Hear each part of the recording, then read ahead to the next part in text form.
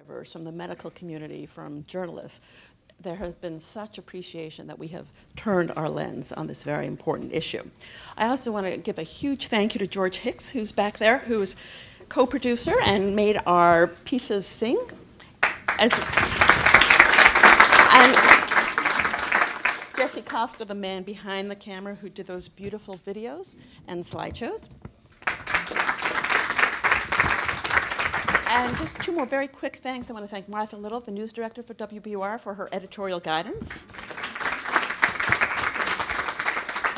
And I'd like to thank Charlie Kravitz, who is the general manager of WBUR, who is deeply committed to this kind of important, in-depth reporting, and who wants to make sure in the years ahead that it maintains its central role in WBUR. So thank you, Charlie. We're going to get to the panelists in 1 minute, but we cannot do these stories well without the participants who are going through the challenges of this disease, for those who suffer from it and for their families. And I just want to recognize 3 people in this room who came forward to share their very painful and private journeys with us so publicly to help us tell these stories. Dennis Maresca Sr., stand up.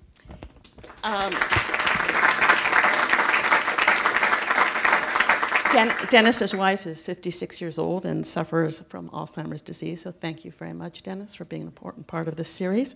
Ruth Fritz and Ralph Kelly. Ruth's husband.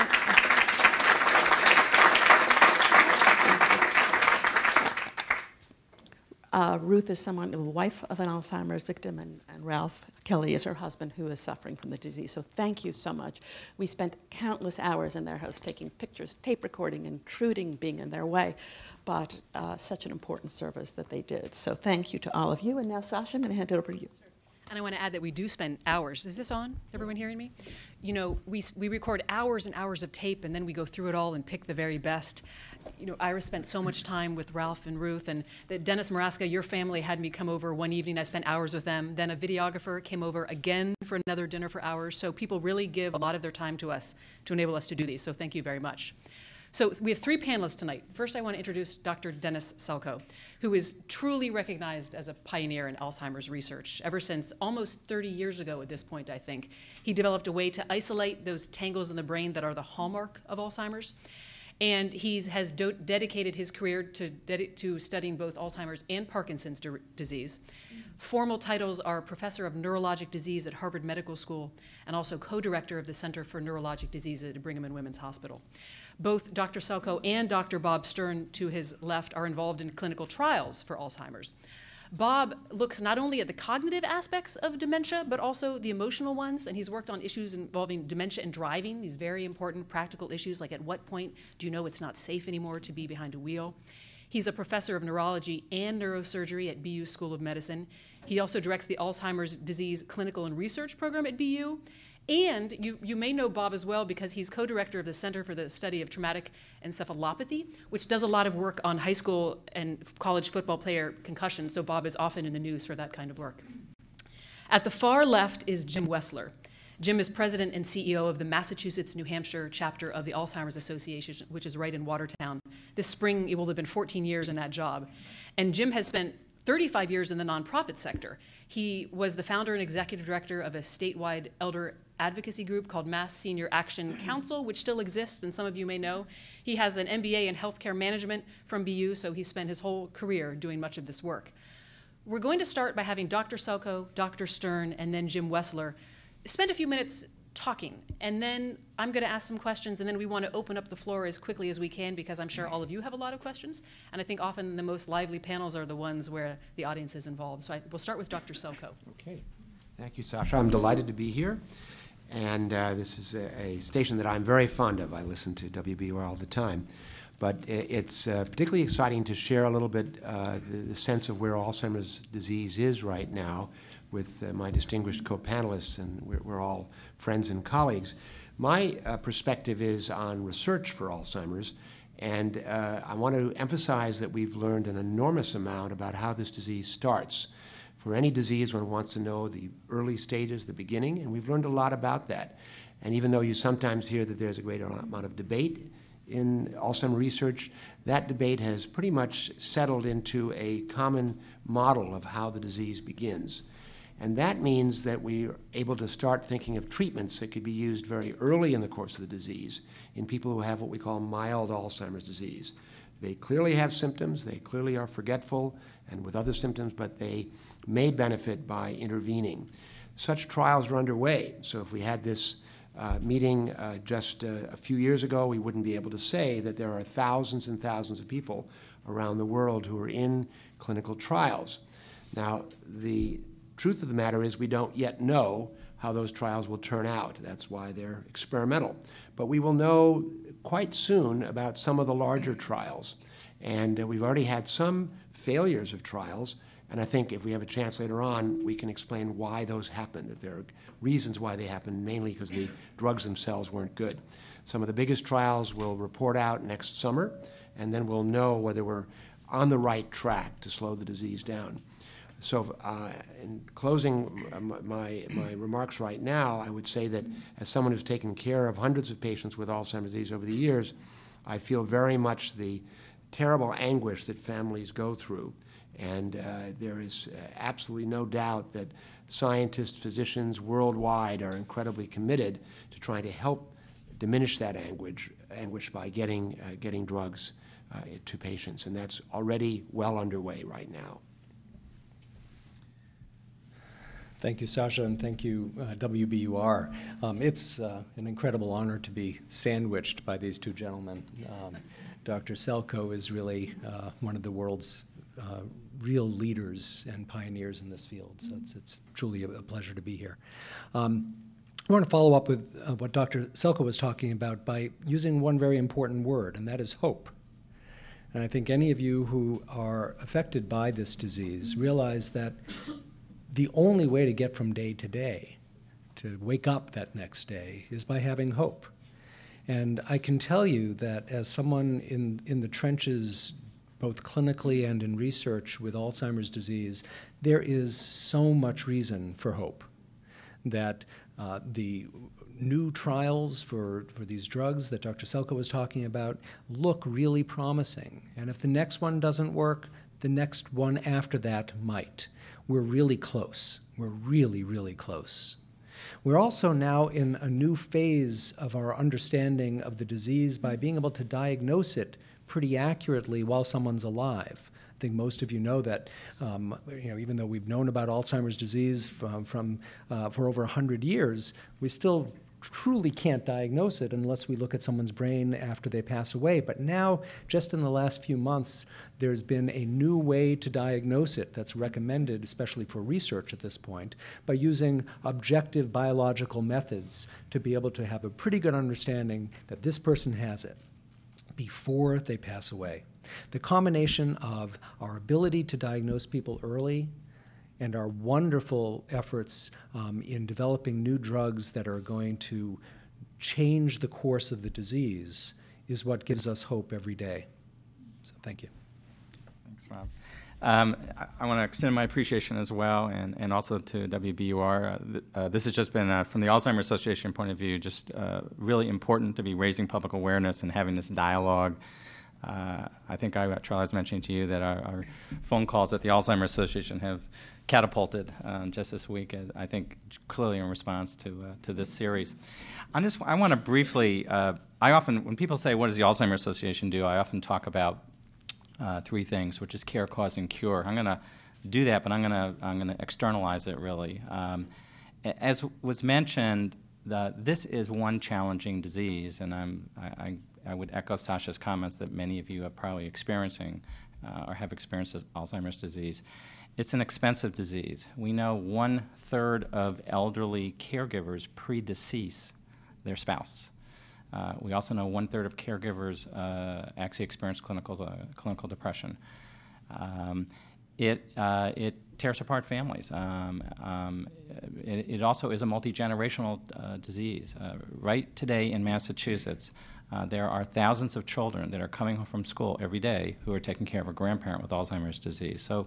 So it really drains and calls upon the resources of families. Now, the flip side of that is that we have learned a lot, in fact, about effective caregiving and effective interventions. And while we are very committed to having Bob and Dennis and thousands of colleagues around the world to bring treatments to market, in the meantime, we have millions of people, as you know, 5.4 million just in this country alone who are living with Alzheimer's every day. And so part of our work is to encourage families to get the help they need and do everything we can at the Alzheimer's Association. Just in Massachusetts and New Hampshire, we assist about 25,000 people a year, and that's a direct voice-to-voice or face-to-face assistance, and we need to do more. We know that. On the cause side, and again, I think this series is an example what WBUR has done, is to bring this conversation out of the closet, and I think we are making headway there. There is a stigma attached to this disease, as some of the stories that have been aired in the last couple of days talk about. We need to do better. We need to mobilize the American people. This really is, we believe, the critical healthcare issue of the 21st century that's affecting the boomer generation. I mean, there are a lot of healthcare problems, but if we don't figure this out, we're going to have 10 million boomers with Alzheimer's disease. We're going to have up to 16 million Americans and probably upwards to 100 million people worldwide with this disease. So now is our opportunity, and that's why we need to get these folks the resources they need to ultimately being able to manage and really, I think, actually prevent Alzheimer's disease. Last thing I just want to mention is the cure side, and not so much on the scientific side, because I wouldn't dare to do that with these two esteemed colleagues. But again, as was mentioned, we're not putting enough resources into the research side. Certainly the Alzheimer's Association, we're actually the largest private nonprofit funder of research globally, but we don't nearly have enough money to invest as we should. I'm pleased that both of you have received grants from the Alzheimer's Association previously, but we need to be able to do a lot more. And as was also mentioned in terms of federal funding, which is really a key piece here, the NIH funding, it just is sort of criminal. We're spending about $450 million a year for Alzheimer's research. And just to give you one example, funding for HIV/AIDS is at around $3 billion. Now, we would never advocate taking money away from another cause, and we've seen some of the incredible benefits that we have made in other healthcare issues. But here we have an issue, I should say, a healthcare dilemma that is affecting 5 times more people, and we're spending 1/7 of the amount of money on the federal government trying to find a cure for this disease. It doesn't make sense. And really the only way to do that is, in fact, to mobilize public opinion to try to change some of those priorities and policies. So I'll stop there. Dr. Stern and Dr. Selkoe, Jim Wessler had mentioned that a lot of calls came into his office this week, not surprisingly. And you had mentioned, as we were speaking before the panel, that a lot of them were people asking about testing. Could the two of you clarify who can get tested right now? Because the reality is you can't just call your primary care physician and say, I want that test to find out if there's amyloid in my brain. So who can and who can't? People shouldn't be rushing to the phones exactly. No, the testing that people are hearing about now, this really new, accurate type of testing, is mostly in the research realm. We're using it in research studies all the time now, but we don't know for sure that it really is great, that it's perfect, and so more research needs to be done. And so people who participate in research can get this new type of testing.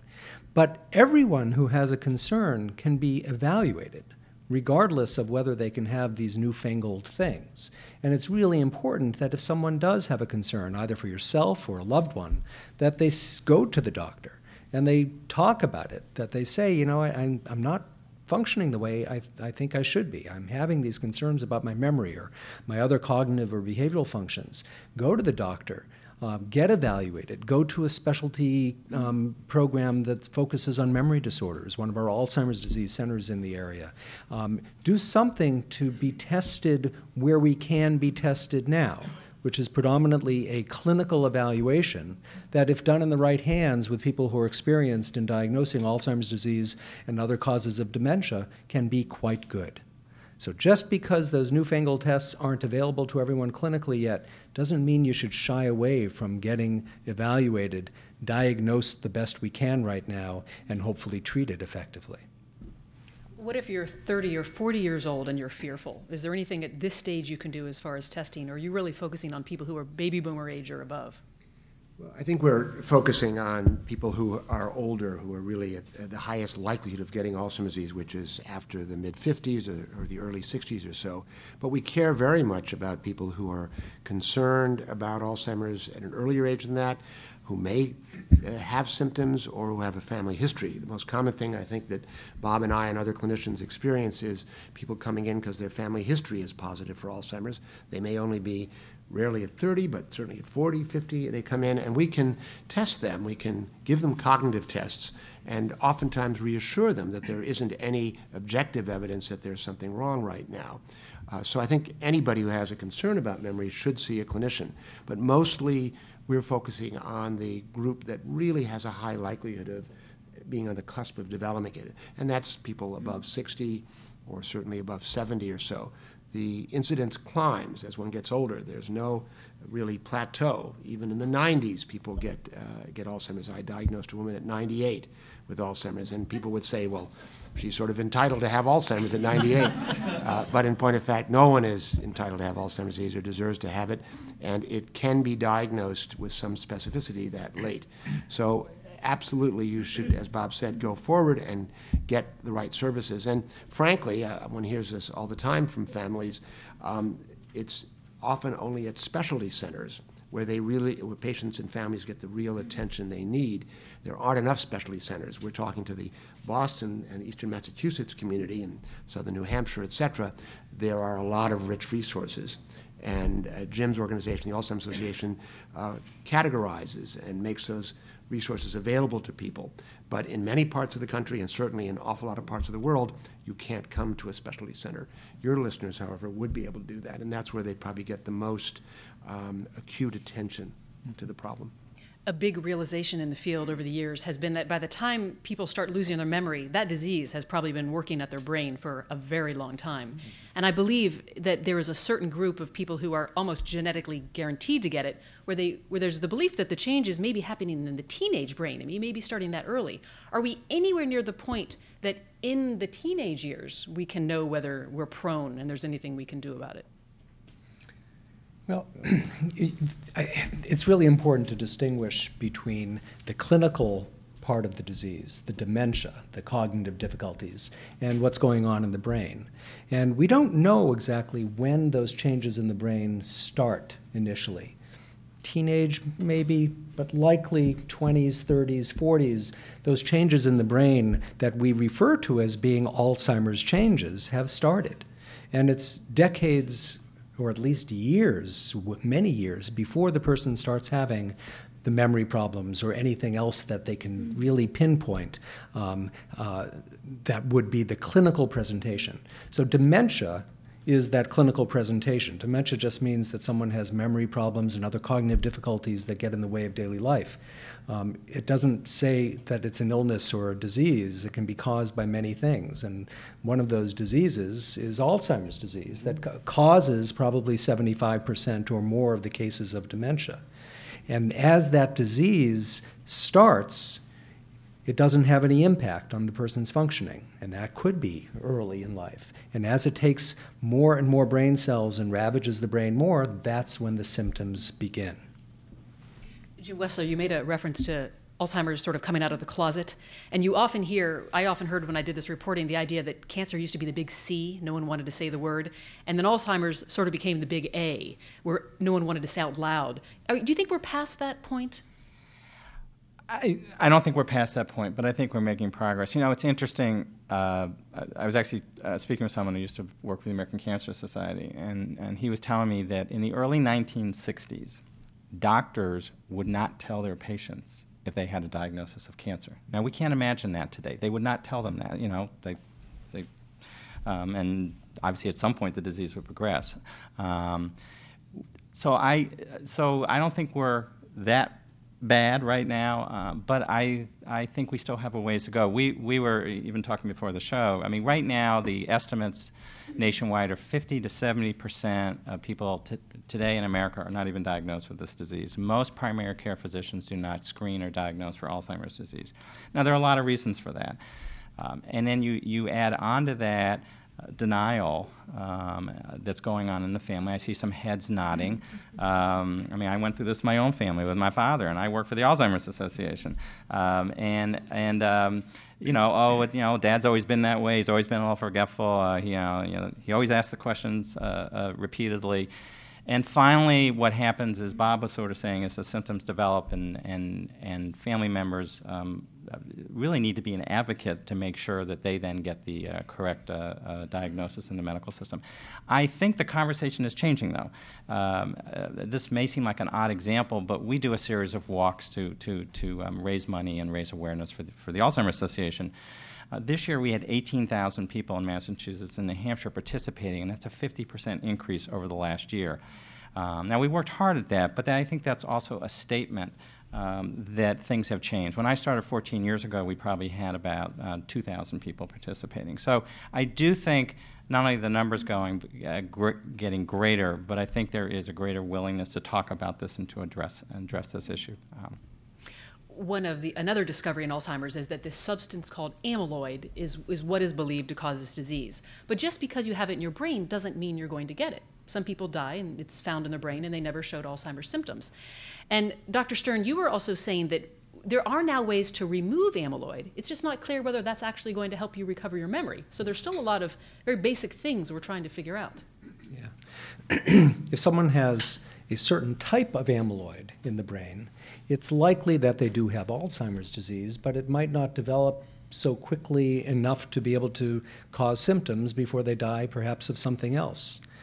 But you're right, we don't know if just by taking out the amyloid from the brain, or all types of amyloid from the brain, it's actually going to have an impact on symptoms. Some of the more exciting clinical trials right now are aimed at just that, at removing amyloid from the brain. And we're all very optimistic about it. I think it has a huge amount of hope.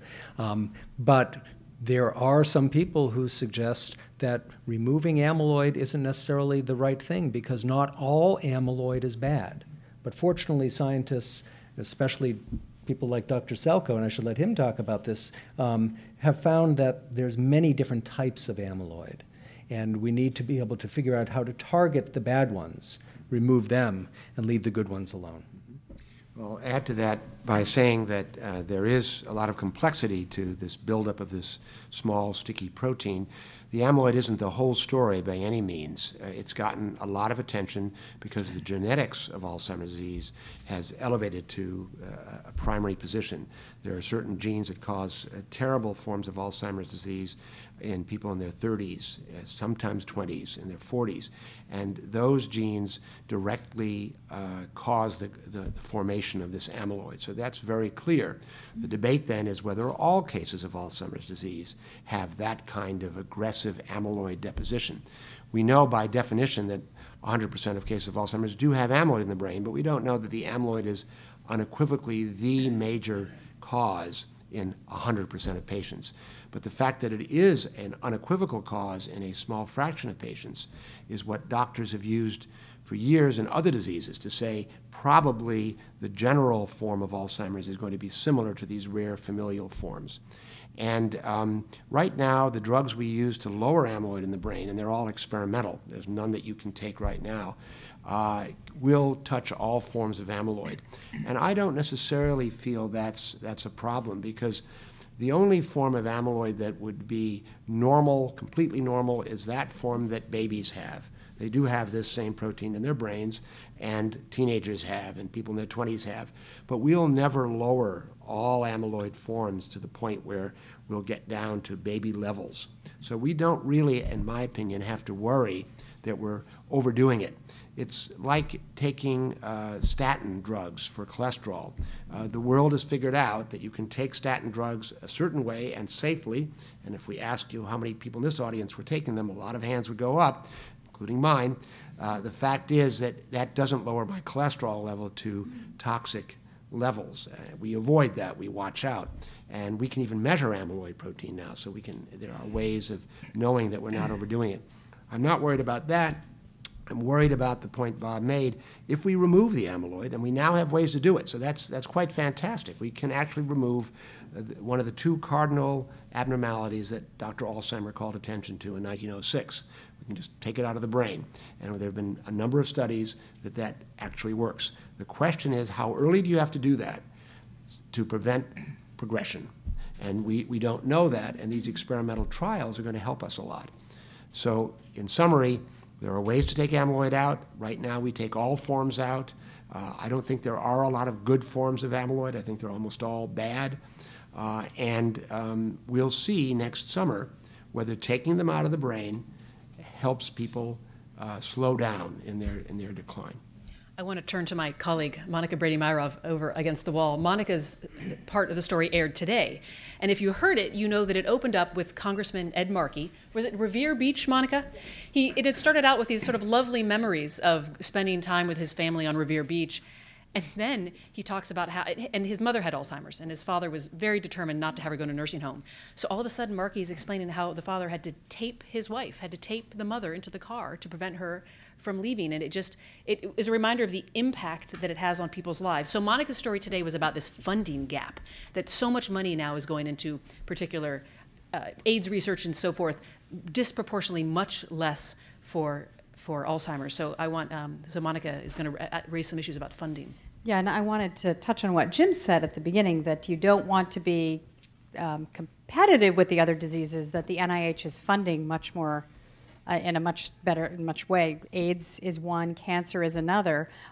But is there, though, a role to play that is more aggressive, honestly, in pointing that out? Because in all of the interviews I did on it, everyone notes there's this funding decline and that the pie should just get bigger. But I think everybody in the room here realizes our pie's not getting bigger on the federal level or the state level anytime soon, and something needs to happen soon. So is there any consideration to getting a little more aggressive about it in the lobbying with Congress, and yes, taking away from some other diseases where we have made significant progress? So I'm going to answer that yes and no. No to taking money away from other diseases. Yes to be more aggressive, and certainly with the Alzheimer's Association, just observing our federal volunteer and professional team, definitely more aggressive on that front. You know, I think there are a couple things. In fact, the success with heart disease and cancer and HIV/AIDS actually. You couldn't have, and Dr. Selko was just talking about statins and high cholesterol, you really couldn't have a better argument for why you should be investing. If we actually look at the death rates for breast cancer, for stroke, prostate cancer, HIV/AIDS, those have been coming down in the last 8 years. Deaths due to Alzheimer's disease have gone up 66% in that same period.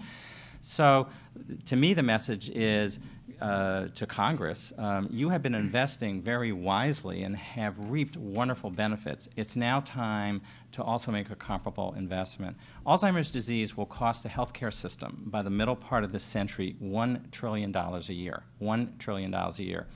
When we talk to politicians from Republicans and Democrats, and we talk about, you know, if you could invest $2 billion a year today to save $1 trillion a year 40 years from now, you don't get a lot of arguments over that. You know, oh no, that doesn't make any sense. That resonates with almost anybody. So I think partly we just have to continue to push that argument, and we need to engage a lot more people in making that argument. My question to the researchers is then, how much of this lack of progress or where we are today is because of a lack of funding? Is it really true that if we put a lot more money toward it, we're going to see results faster? Unequivocally, yes. Unequivocally, yes. We have the technology. Neuroscience has moved so dramatically in the last decade alone. Right now, for NIH funding, within the National Institute of Aging, which is funding the majority of Alzheimer's disease, only the top 5% of grant applicants get funded, meaning 95% of superb scientists who submit a grant get it rejected. We're not going to be able to answer questions really quickly. Having adequate resources to be able to keep staffing going, to be able to keep labs going, to be able to go full force, or to double it so we can answer questions twice as quickly. That would be so important. But it's not the only answer. We also need, when we get to these points of clinical trials and diagnostic tests, we need people to participate in that research. No matter how much money we get to develop these new drugs, and they become, they look like they're going to have a tremendous amount of hope, when they get to those final stages of development, these phase 3 clinical trials, we need lots and lots of people to participate. So we need tons of money up front by NIH and others to be able to get to the point where we have the drugs that look like they're going to be helpful. And then we need people like all of you, like all the listeners, to be able to say, what can I do to volunteer to help speed the process?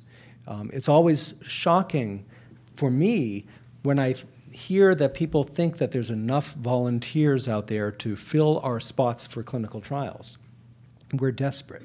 So it's money and it's people. Dr. Selko, let me ask you a question that came up a little earlier, but also I think is raised in this series, and that is that Alzheimer's is a fatal disease. That is true, as we went over. But I think a lot of people either don't know that, and that's what some of the feedback I was getting from this series, maybe in part because of the ageism that's involved with the disease, that it's just not seen. It's not seen what happens to a person at the end of their life with Alzheimer's. I'm wondering how frequently is it put on death certificates, and it's the 6th leading cause of death, but you were saying that it's also not listed many times, and there is a general, maybe not general, but a perception out there that it isn't fatal. Right. So it unequivocally is fatal. It's a message we've been trying to get out for 2 or 3 decades. It shortens life expectancy. So if a woman has Alzheimer's disease at 75 and her older sister at 76 doesn't have Alzheimer's disease and everything else is equal, the woman with Alzheimer's disease is going to survive 1/2 or 2/3 less time than the woman who doesn't have Alzheimer's disease. So it really shortens life expectancy a lot, and there are many statistics that bear that out. When someone dies with Alzheimer's, they often die of secondary complications, and doctors as well as families don't really think of that as being due to Alzheimer's disease. Most of my patients, I'm sure it's true with Bob also, die with fairly minor problems after a decade or 2 of Alzheimer's symptoms. They're really not able to move anymore. They're not able to speak. They can't take care of themselves. They can't even cough properly to clear their throat. And they die of sometimes very minor respiratory problems, like just getting a little phlegm stuck in their throat, or they develop a pneumonia or a urinary tract infection, which normally one can cure. So that is what causes the death. It's a secondary complication. The Alzheimer's doesn't stop the heart from beating or keep the lungs from expanding, but that's true of many, many brain diseases. They destroy the brain. The person is still able to breathe and have the heartbeat. But of course, what kind of life is that? It's a terrible life. And so we need to encourage physicians and families to say, you know, my mother died of Alzheimer's disease. I noticed you said she had a cardiac arrest. Everyone has a cardiac arrest when they die. That's essentially, I mean, virtually everyone. At the moment that you leave the earth, you have had a heart that no longer beats, and that wouldn't be an adequate reason. If someone has cancer and they have a cardiac arrest, they say, died of a heart attack, but had a 10-year history of terrible, metastatic cancer. So that's a very important message. Going back to your question about funding, obviously I agree with Bob and Jim very much, and 5%, which is a terrible figure, because the people who actually bother to put in grants to the NIH have to go through a lot of hurdles to create a reasonable proposal that has any chance. Many of those proposals would be worth taking forward. Now the NIH trumped that low percentage by saying, and you can only apply twice. We used to be able to apply 3 times. So you could apply with a project, you'd get a 10th percentile. And then you'd apply a second time with that same project, you'd get an 8th percentile, and you wouldn't get any more. Now, after that second try, you're out. You can't put that grant in anymore, even if you thought it was a very good concept. So the funding climate from the federal government is very adverse. The Alzheimer's Association is doing the best it can to make up for that, and it's successfully fundraising. They're the two entities that do by far the most funding, but of course, not surprisingly, the Alzheimer's Association, the federal government is a much larger funder. We need to absolutely yell and scream at congresspersons of both parties that they have to trim the budget and they have to deal with this, and they're going to have to take it from something other than brain research and Alzheimer's research. Not from the other diseases, but there are many other pies that they're already making very difficult decisions about, and if they don't make them, we know they're going to be forced to make them by automatic cuts. And so this is the time to tell our representatives, because they hold the purse strings, figure out something else besides medical treatments, which is the #1 thing that voters care about, their own families, their own well-being, to make these cuts in. You've got to figure out something else that doesn't matter as much as curing Alzheimer's. Monica, if I could just add, yesterday I was in New Hampshire giving some Alzheimer's lectures. And I was in New Hampshire. I was expecting to be, run over by some politician who's, going up there for the primaries. And I was telling them, you are the heart of all of this right now because you have the ear of all of these people who are trying to become the next president. Talk their language, especially right now in this climate. Talk their language.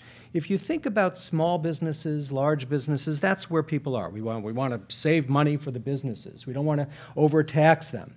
Well, think about these numbers. Just for taking care of caregivers, businesses spend $37 billion a year because the caregivers have to take time off from work to take care of their loved one.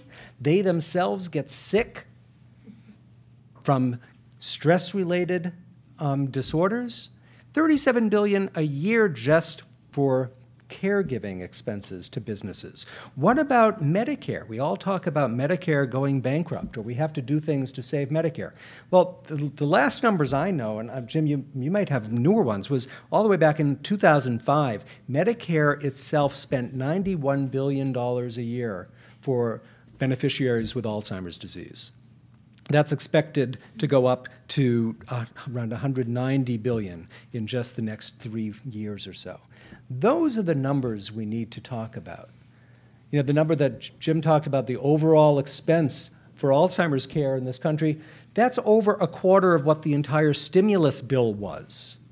Those are the types of numbers that politicians will listen to. I want to add, and I'm sure Jim can comment on this, that I never see a debate where anyone asks a question about what's the national program for Alzheimer's disease. So Congress almost unanimously passed this new act, an APA, to have a program against Alzheimer's disease, mobilize the world, no dollars, $0. Of course, they say we don't have any dollars, but the point is that they have dollars for defense, and they have dollars for other major programs, bailing out large banks or whatever it is. So without getting into the politics, why don't we ask the people on the campaign trail, what's your stated policy, your thought-out policy for solving Alzheimer's during your 8 years in the White House? What are you going to really do about this? And we all know there isn't enough money, so where would you take the money? Tell us straightforwardly, are you going to fund many more grants for Alzheimer's research and encourage more trials, or are you really not going to be able to do that? And tell the voters now that you can't do it. Just two other comments. Just looking at Medicare, if we could, some of the research trial that Dr. Selkow was talking about, if we could have effective treatments that would essentially enable us to prevent Alzheimer's disease from developing, we could actually make Medicare solvent tomorrow. Really, because a person with Alzheimer's disease costs Medicare 3 times as much as a person who is cognitively healthy. So, I think that the data and the facts are there. We know that. I agree we have to make the case politically. I do want to make one last comment, which is Dr. Selkow mentioned NAPA, the National Alzheimer's Project Act.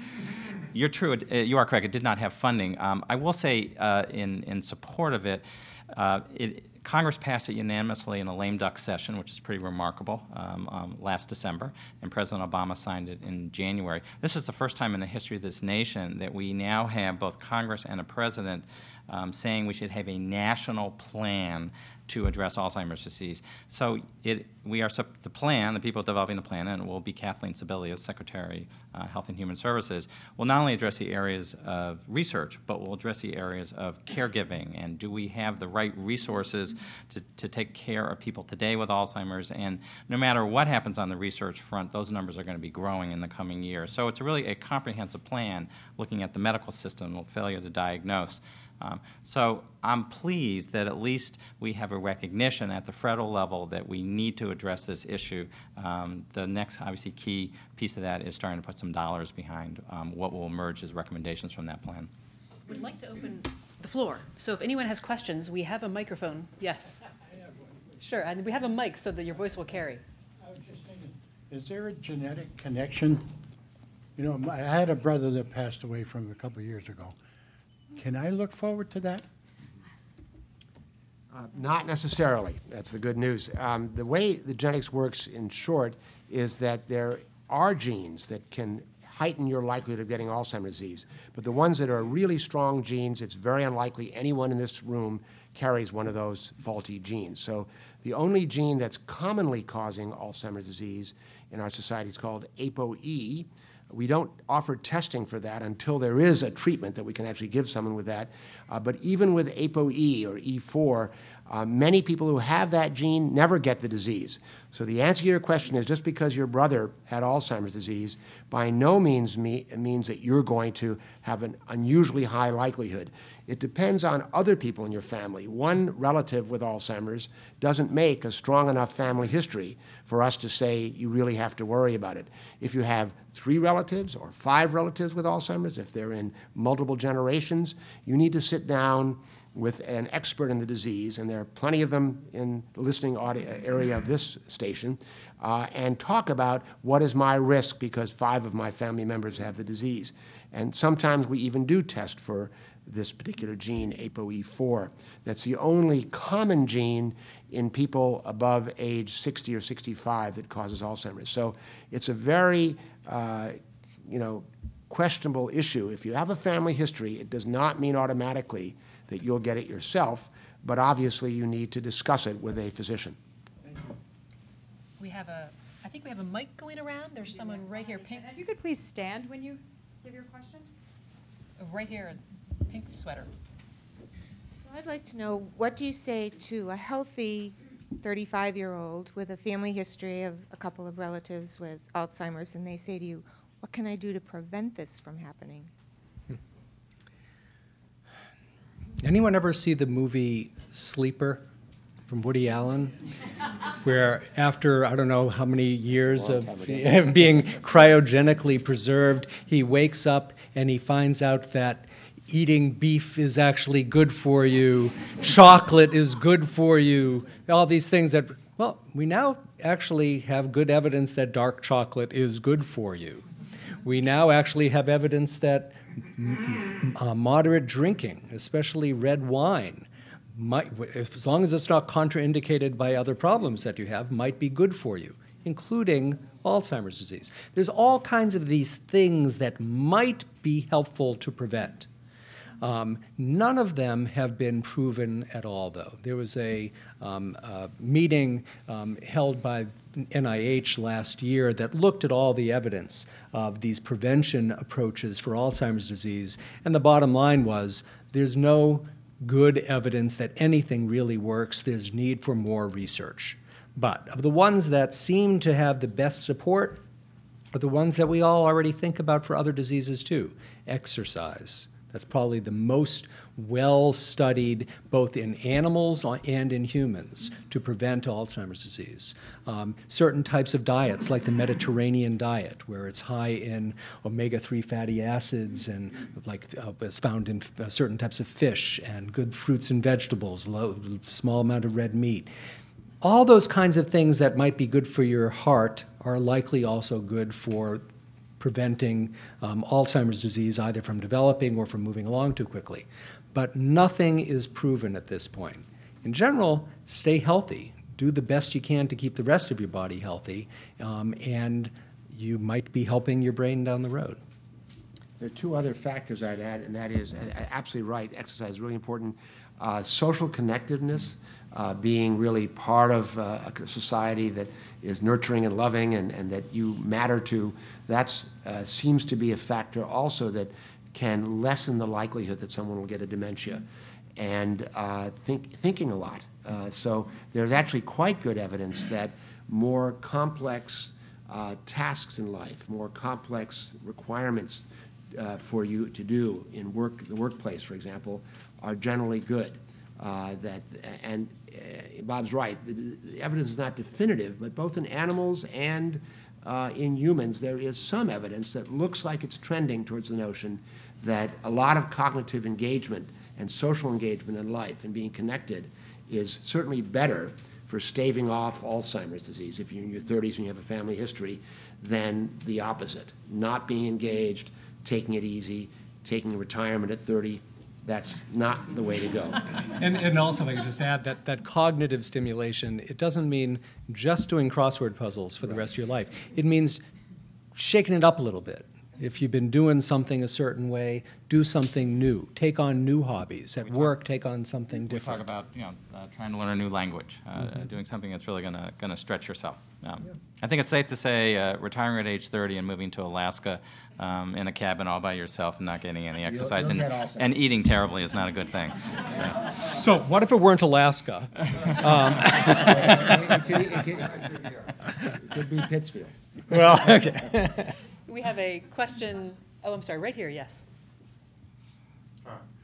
I'm Bruce Bender. I'm a pathologist, and my wife and I have been doing in-home non-medical senior care for 15 years.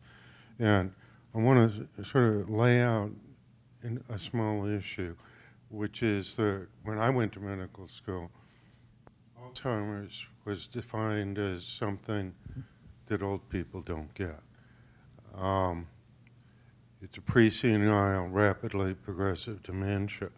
Now, I don't want to argue about who really has Alzheimer's or not, but I am concerned that there are many, many seniors that we see who've been told they have Alzheimer's disease, and they don't. They're taking too many medications, they have cerebrovascular disease, they have cardiac disease, they're isolated, and I'm afraid that the stories of the original rare cases of Alzheimer's have led to this fear and a lot of mislabeling. And what I'd like to know is how we can get closer to a more honest approach to the seniors and the 100 or so causes of senile dementia that are out there, so that what can be treated is treated. So it's a very good question from a physician who knows the pathology from your own training and experience. But I will say, as someone who's been in the field for 35 years or so, that we did have objective misunderstandings back then as much as we do now. What we called Alzheimer's back then was a pre-senile dementia, and that was a misunderstanding. When Blessed, Tomlinson, and Roth in 1968 published their landmark study that many people who died in a nursing home in their 70s or 80s with dementia, with mental failure, had the same disease that Alzheimer had seen in a woman who was 53. We then learned by doing autopsies that an awful lot of late life dementia was indeed correctly called Alzheimer's. Now we know the numbers. About out of 100 Americans who have progressive cognitive failure after the age of 70 or so, about half of those will turn out to have either pure Alzheimer's disease at autopsy or Alzheimer's plus other changes, with the Alzheimer changes being very prominent. And then maybe another half will have some Alzheimer changes, but one can't be sure that was the real cause of the dementia. And they may have multiple strokes. Now, as Jim said earlier, strokes are generally going down, and they're also going down as a cause of dementia. So I would, honestly speaking and with respect, take issue with the general premise of your question. Some years ago, we were mistaking senile dementia and Alzheimer's. Now we have better diagnostic methods. If you go to a specialty center where they know what they're doing, and there are many around here, they'll make a diagnosis clinically of Alzheimer's versus frontotemporal dementia versus Lewy body dementia versus multi-infarct dementia, et cetera, and they'll be right. We've reported our numbers 95% of the time. And now with the advent of these remarkable diagnostic tests, imaging the brain, admittedly just for research, but within years, they'll be generally used. My opinion is that if anything, we're underdiagnosing Alzheimer's disease, even though some people are incorrectly diagnosed. They're just given the label of Alzheimer's when they have another dementia. One has to go to a specialty center to try to sort that out. So that's my opinion, that we're not grossly overdiagnosing Alzheimer's disease, even though the term is so widely thrown around. A lot of what we thought before was other kinds of dementia turns out to be Alzheimer's because strokes have gone down, et cetera. And one question in the back for someone who had their hand up earlier, and then we'll go to the front row. So.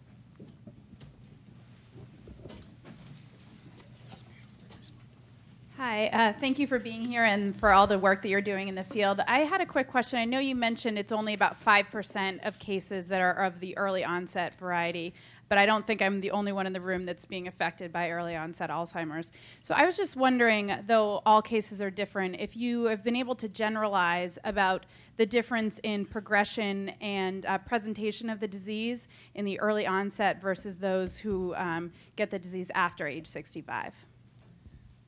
Let me see if I can tackle part of that. I think there's some misuse of terms through the years as we're growing to know more about the disease. And what used to be termed early onset is now more commonly within the field referred to as familial. Those few families around the world who carry one of these three genes that cause the disease, that if you have it, you'll get the disease. And like Dennis was saying, it affects people in their 20s, 30s, 40s. There are more and more people, however, who are developing the symptoms of Alzheimer's disease and being diagnosed in their 50s. And I think that affects a lot of us here. And those people may not have, or likely don't have, one of those very rare genetically caused diseases. They might just be on, there's a normal curve of most things. And yes, the majority of cases of Alzheimer's disease are diagnosed with the dementia between 65 and 80.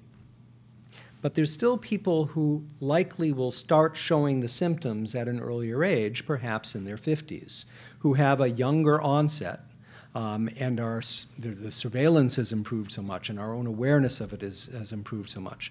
But I think that there really is a difference between what used to be called early onset, meaning younger than 65, and what we now see as being the familial genetically caused disease, with more and more people showing a routine or idiopathic kind of disease in their 50s. Would you agree with that? Yeah, I do agree. And I will also say that for anyone who is suffering from early onset Alzheimer's disease, you are acutely in our thoughts. I mean, the research community globally is very concerned about early onset Alzheimer's disease, just as they are about what we often call sporadic Alzheimer's disease. Again, not so obviously familial in late life.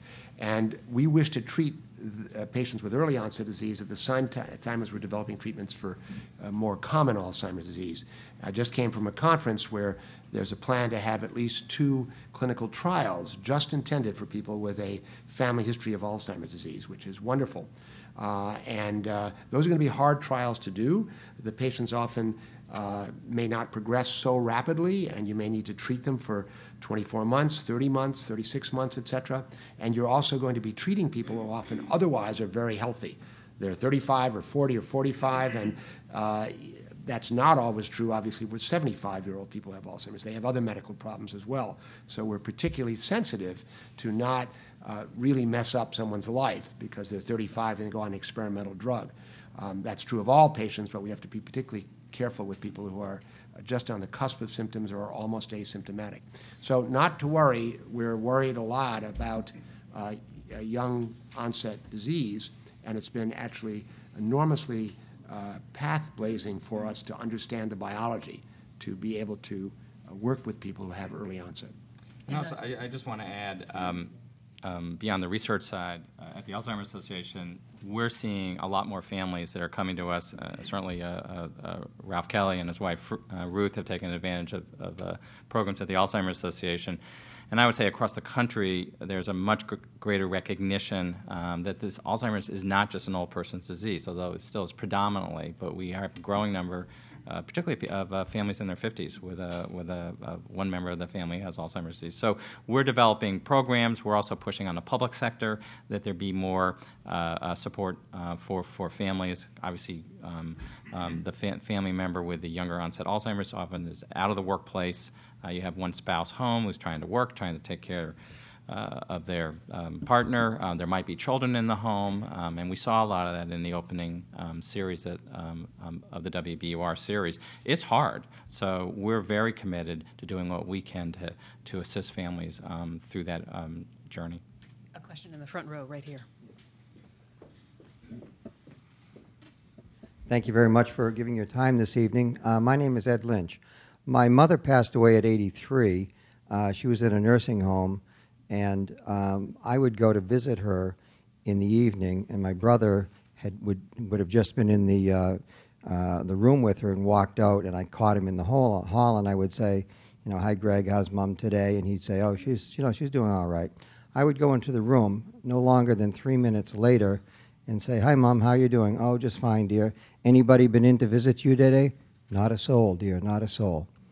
But she could tell you what dress she wore in 1939 at the picnic or something like that. Would distant memory be, having cognitive distant memories not be impaired by Alzheimer's? Yeah, that's a great question, and it's one that causes a lot of confusion amongst most people, that the parts of the brain that are hurt in Alzheimer's disease, especially early on and then gets really hurt, a part called the hippocampus, is responsible for making new memories, for learning something new. Those old memories aren't that easy to get rid of. They're really, sometimes we wish we could. But it's really hard to get rid of, memories from that wedding day, or who was our first grade teacher, or how, what dress I wore to all those things that you're bringing up. Those are not usually affected by Alzheimer's disease, especially early on, because they're stored in a much more complex web around the brain. Really hard to get rid of. But even those things can be hurt as the disease progresses and more brain tissue is being devastated. But the hallmark memory problem with Alzheimer's disease is the inability to learn something new and to rapidly forget it. So what you're describing with you and your brother is exactly what happens with the person with Alzheimer's disease, is the inability to make that new memory.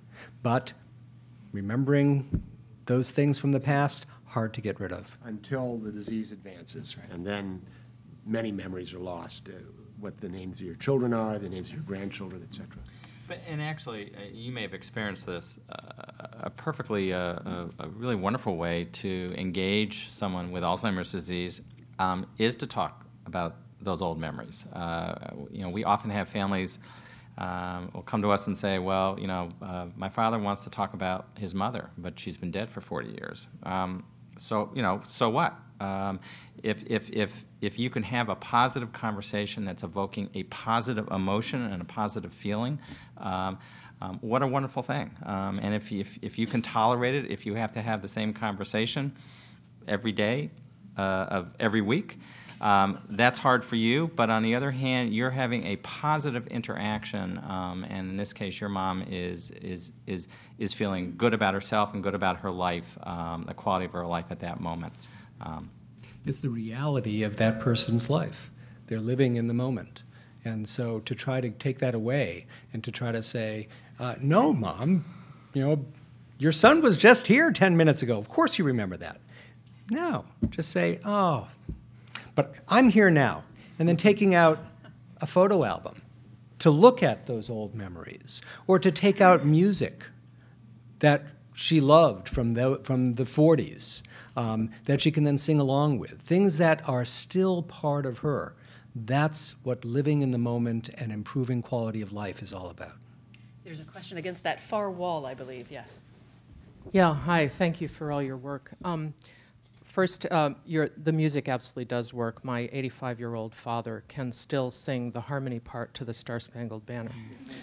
And I road tested that watching the fireworks when there was no other music. And he's amazing. And otherwise, his mind is almost completely gone, which is very sad. But I have a couple of questions. One is, how do people get involved in research? You know, my sister and I are in our 50s, and we might be great research subjects. And two concerns that I'd have are, can it be absolutely confidential? Because in the private insurance market, presumably there's still a lot of discrimination, or at least a very steep increase in costs if the A word is anywhere in your record or your family history. And also, you know, there's perceived, I think, to be an opportunity cost, because what if you're the placebo subject and, you know, you're on a trial with a great drug, but you have to be on it for years and years and you miss out getting. So anyway, that's one thing. But my other question is, what's the research community's thinking about lately about the causes of Alzheimer's? For example, I've read in the popular press that there might be some thought that it's sort of the immune system of the brain gone haywire. And I'd be interested to hear more about that. Thank you. Want to take that last one? Jim, you want to say something about research? Yeah, I'll start on. All three of us can chime in on this one. So from the Alzheimer Association point of view, we also, I would echo what Bob Stern was saying, is that we need more volunteer participants in research. So the fact that you and your sister, did you say? That's terrific, thank you. So two things that those who are here and those that are listening and watching tonight on the web. One is called the Alzheimer's Association. So one of the things that we do, we have a 24-hour number, is that we help people navigate that world and that question around what kind of research trials would you want to be interested in participating. By the way, I want to also say not all research, although we are talking about research that is leading right now to drug trial interventions. There is research on caregiving strategies. There's research on end of life and hospice care. There's a number of a range. There's multicultural research going on. So there's a number of areas that we're collectively, we being the research community, are trying to figure out. So what may not appeal, one slice of the pie that may not be appetizing to you, there might be another slice that you want to consider. Second thing is that we do have an online system called Trial Match. Again, you can access through the website of the Alzheimer's Association, alz.org, and that's an online program where you can put in your personal information, put in information about what kind of research you might be willing to participate in, answer questions around how far you'd be willing to travel, and you will get some feedback in terms of those trials that are open and are recruiting. So I would say there's online possibilities. There, you can call the Alzheimer's Association, and you certainly can be checking here in Massachusetts at all the major medical centers. We have two Alzheimer's disease research centers, one which Bob is affiliated with, BU, and one at Harvard with the Mass General network of researchers that are incredibly active in research. So one of the things we often say is Alzheimer's is a terrible disease, but if you have to have it, Massachusetts is one of the best places to have it. So, echo everything that Jim is saying, and underscore the importance of the Alzheimer's Association as a resource for all things. Google. If you Google Boston Alzheimer's or Boston Alzheimer's research, you will come up with a lot of really good things.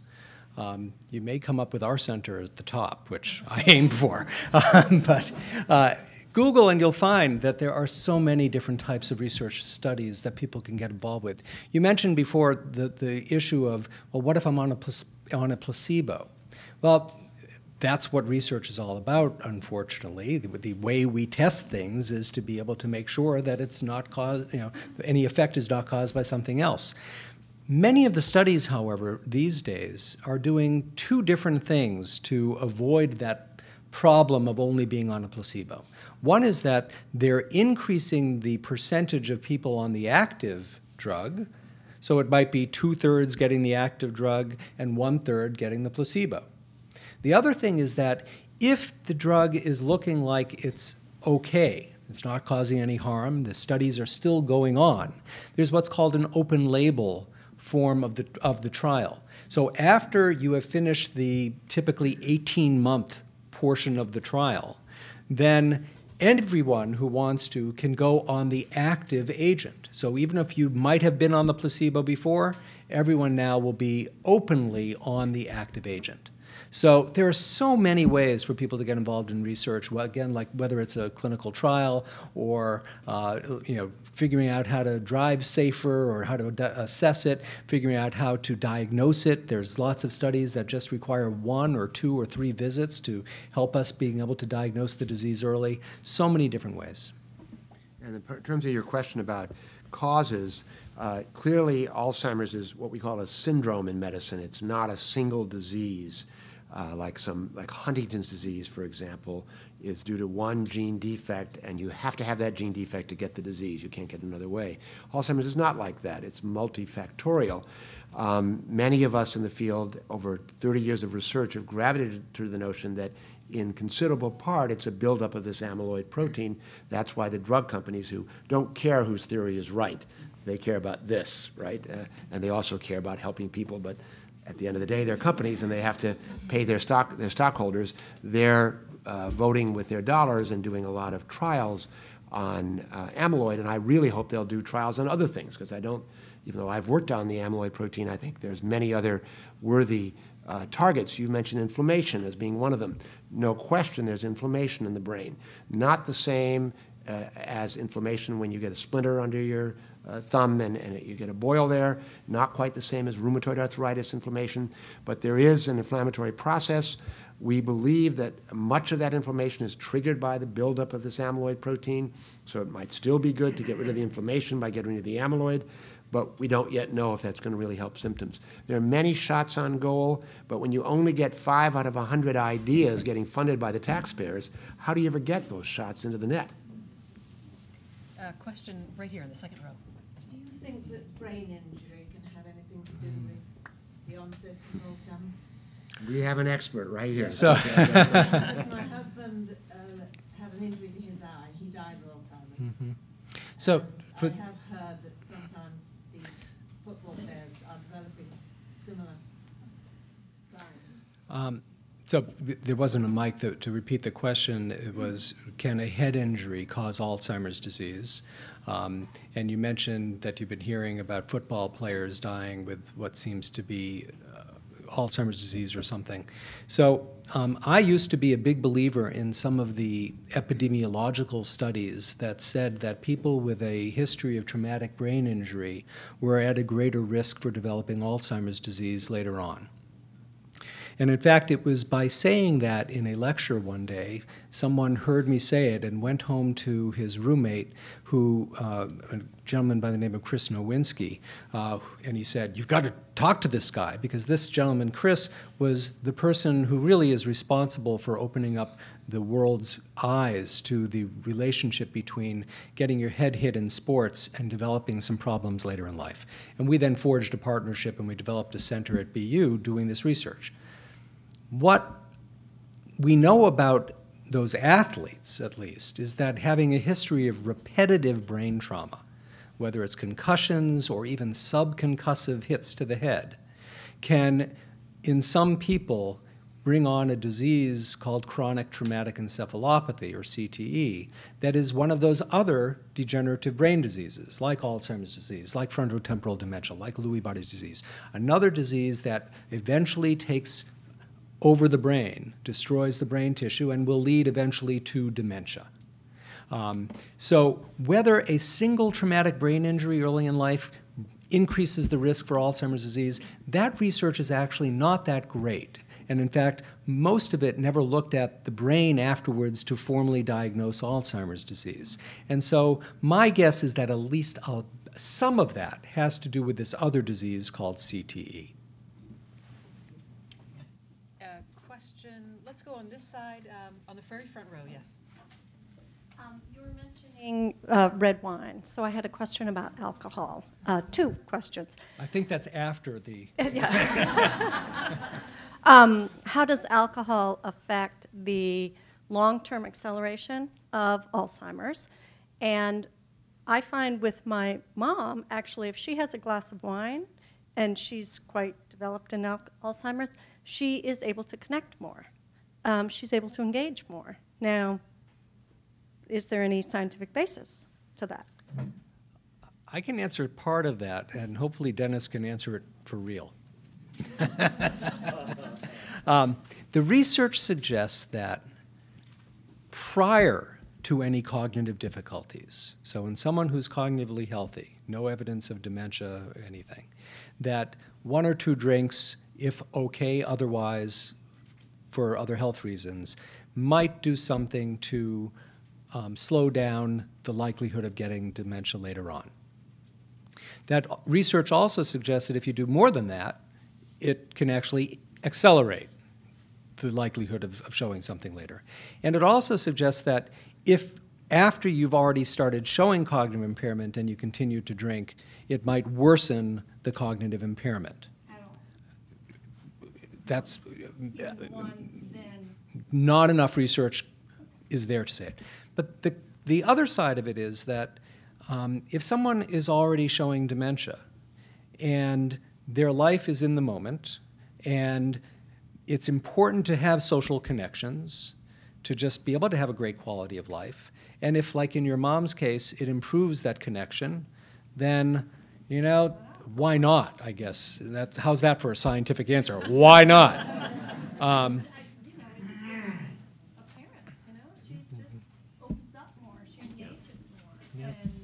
I get this question all the time from my families, and I usually say it's fine to have mom or dad have a glass of wine. I would not go a lot beyond that. You just have to watch out. Does it make her a little bit more lively, a little bit less inhibited in some way?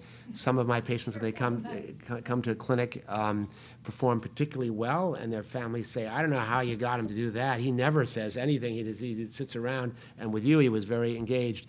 But some of my patients do the opposite. They clam up and they're very nervous. They're anxious to be in front of a doctor.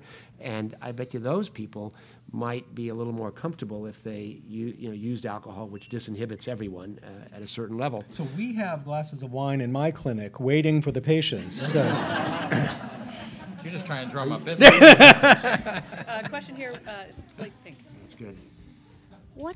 What causes some Alzheimer's patients who were previously very sweet and kind to become nasty and aggressive and unkind? Well, we believe that it's the same biology that causes them to be forgetful. So the plaques and the tangles and the inflammation gets into areas of the brain, certain structures that have fancy names like the amygdala and sometimes the thalamus and other areas that stops their sense of the right and wrong thing to do in life, the way to use words. We all know of even women, certainly men, who end up swearing a lot and making inappropriate jokes and things of that sort. And I have one patient whose wife is really frustrated that he always makes inappropriate comments at social events, and she's got a code with him to tamp that down, you know. She asked me if there's a medicine I could give him, and I said whatever medicine we would give him, we'd have to suppress his overall sensorium so much that he wouldn't make jokes anymore, but he wouldn't converse either. He wouldn't be fun to be with. So that is a sign that the disease biologically, in general terms, has affected parts of the brain and connections among different brain areas that are important for proper emotional control, proper understanding of your situation in life compared to other people's situation in life, this lack of caring about how other people feel. That happens a lot. People love to debate whether that's just coming out and the person was sort of always like that. Some of my families say, Mom had that streak. When I was a kid, as a teenager, she came down on me really hard. Of course, so did my mom.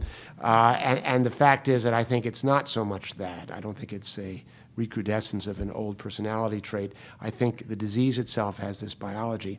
And what all of you know, and what everyone who's listening needs to remember, is that this is a biologic condition.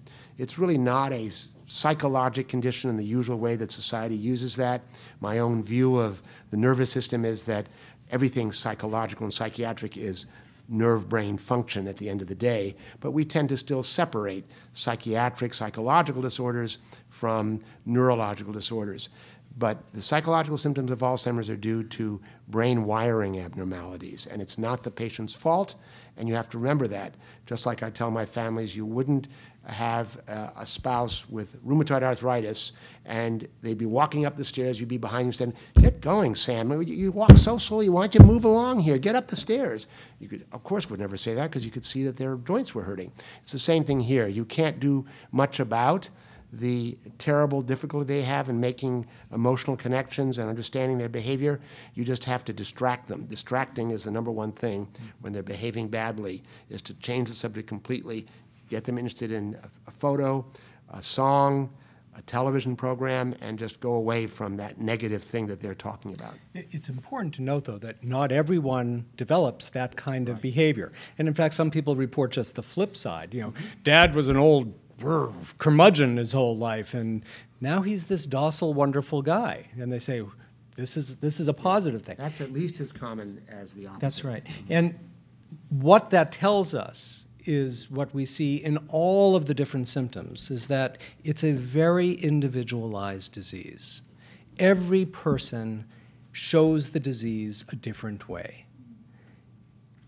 And I think just a last thing to add to that, one of the challenges in taking your question is that you have a lifetime of family dynamics and history. And this sort of gets to what Dennis was talking about on the psychological side. So it is important, same with the rheumatoid arthritis example, to remember this is a disease. This is not your spouse finally getting back at you because you moved from beautiful Honolulu to Milwaukee, and why did you, so you have to remember this is a disease that is ravaging the brain, and so that the behaviors that you're struggling with at that particular moment are because of that, not because of some deep-seated animosity or other familial issues that might go back decades. We have time for one more question. For those of you we didn't get to, there may be some availability to chat later. Let's do the very back row. Yes.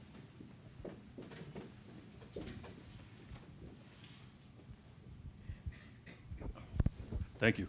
My question is surrounding diagnosis of mild cognitive impairment that a friend has gotten.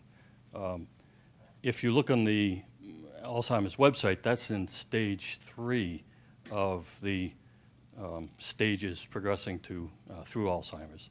Yet the person didn't get a direct diagnosis of Alzheimer's at the current time. So just a little confusion as to what the relationship is to the MCI diagnosis to full-blown Alzheimer's, and what is it in that stage 3 that shows it on the line of Alzheimer's? That's such a wonderful question. For those of you who haven't heard of the term mild cognitive impairment, it's a term that was coined many years ago to talk about the point between normal, healthy cognitive aging and full-blown dementia. Well, none of these things are really clear. In fact, they're really fuzzy.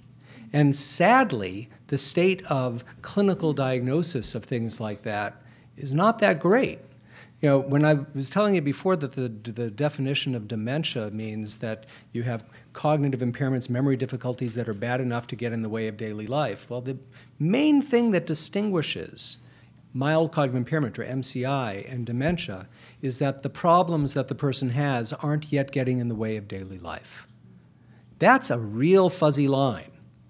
And so we use that term of MCI because of the concept that Dennis was talking about, that the earlier we could treat people in the disease course, the better those treatments are likely to work. So if we could pick a point in time where the person isn't that badly impaired, in other words, no dementia, the treatment might work. So that's why MCI started being used. Right now, it's used sometimes clinically, a lot of the times in research, to be able to figure out who's going to progress to full-blown dementia, who's going to look like they have the Alzheimer's type of dementia. with those new types of diagnostic procedures that are now being used to be able to look at amyloid in the brain, measure amyloid and tau in the spinal fluid, that term of MCI is now being switched around a little bit, where we can say it's MCI of Alzheimer's disease, because we know it's the disease that's causing it. And so some people with the diagnosis of MCI might actually never get worse. Some people might actually get better. Some people, though, will progress to an Alzheimer's dementia. The definition of that MCI thing is that you have a complaint, you have a problem, you have a memory difficulty, your loved one confirms it, says that you have it, or your doctor has been observing a change over time. And then you get formal assessment of those difficulties, and lo and behold, the testing says that, yeah, you actually do have memory problems greater than your age, but it's not getting in the way of your life. That's what MCI is. So in the future, this newer diagnosis of MCI due to Alzheimer's disease is going to be really important, because it's the prodromal phase of the disease that will be able to really examine whether drugs work better at that point. We want to thank all of you for coming. As I said, it's possible that Dr. Selko and Dr. Stern and Jim Wessler may be here for a bit afterwards if you wanted to try to catch them and ask them questions. Thanks for coming. As you head out, there possibly could be some food still in the kitchen if you didn't grab some coming in. And I also want to say thanks to Iris Adler. This really was her, this was her baby, this was her brainchild, and it was a great.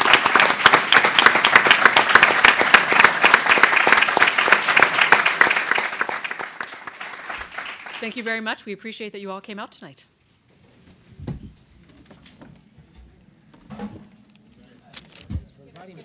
Good job. As always, excellent. Thank you. Very well, huh? Jim, thank you very much. Thank you again. Absolutely.